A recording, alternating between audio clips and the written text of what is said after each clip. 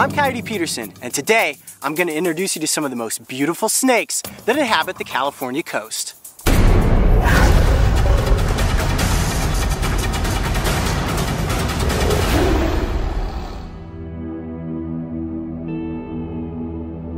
The grasslands of the California coast blanket the landscape with a beauty that must be experienced to be truly appreciated. Today we are exploring the outskirts of the Santa Cruz Mountains in search of the snake species that call this rich habitat home.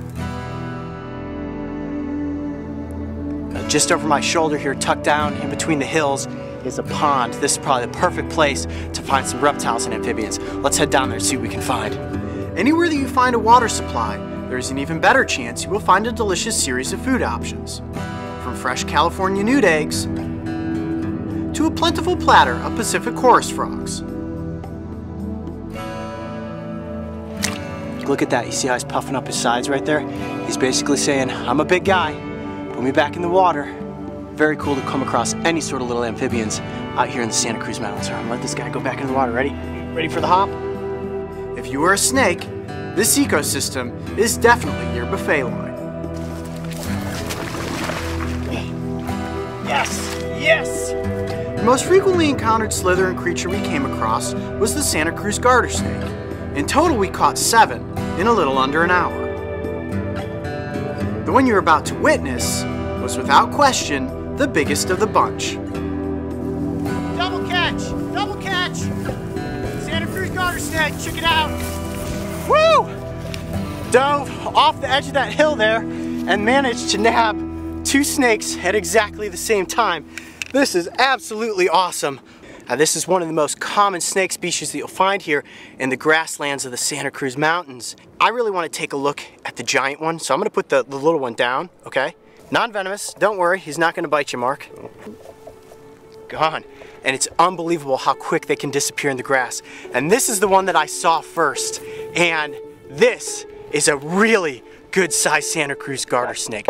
Now these snakes were real close to a little pond right here that has some California newts in it, and that's what these snakes are feeding on. Now the California newt is a very toxic little amphibian, but these snakes have built up a resilience to that toxicity, and it's one of the only species that's out here that can eat them. If something else comes across and eats one of those newts, there's a good chance it's gonna die. And one way to easily identify the Santa Cruz Garter Snake is look at that beautiful orange stripe running down the length of the body. My goodness, is that not beautiful? You look just like the middle of the freeway. Black and a yellow line running down your back. That's pretty cool. Now, I never recommend that you go out and try to pick up any species of snake, but if you are gonna go out and catch a snake, make sure you identify it first. This is not a species that's gonna bite you. It's non-venomous. You're probably gonna get pooped on, but at the end of the day, it's just a great experience to have with a cool snake that lives here in the Santa Cruz Mountains. All right, we're gonna let this guy go and head off and see what other species we can find. Looking for snakes in the tall hillside grasses can be incredibly disorienting. Your eyes begin to play tricks on you, and every gust of wind through the dancing blades becomes the next potential capture.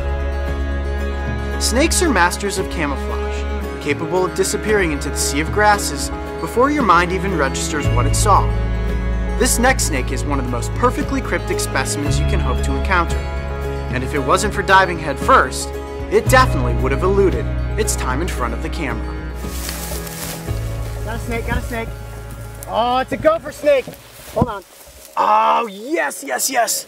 This is one of the snakes that's pretty common to come across, but you don't usually catch because look at this. He's just getting buried down into the grass.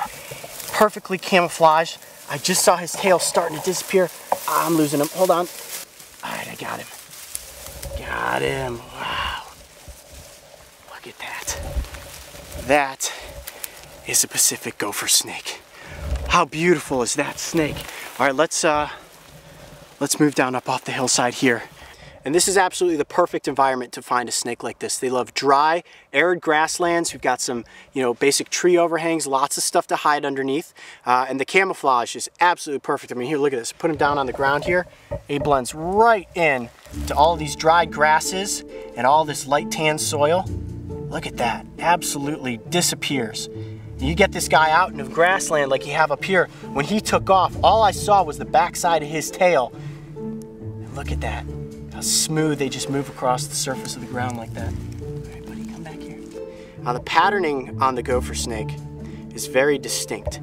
They have this great brown and yellow checkering that runs down the full length of the body. And you see how shiny this snake is? You may think that it's slimy, but it's not. It's completely dry, but it's silky smooth.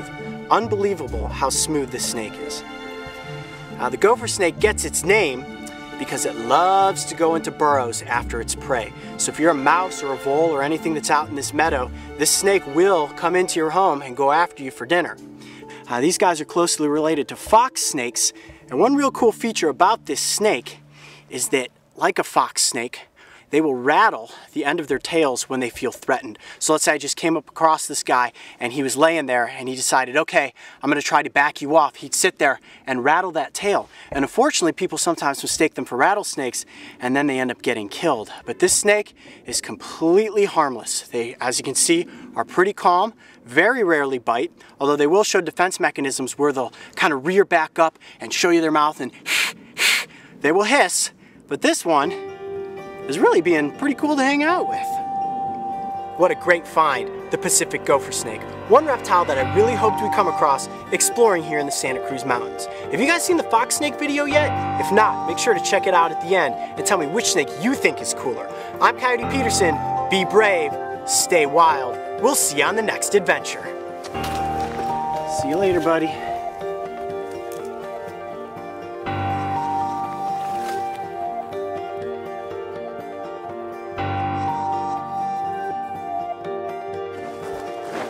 If you thought that was one wild adventure, make sure to subscribe to the Brave Wilderness channel and check out these other episodes so you can stick with us on this season of Breaking Trail.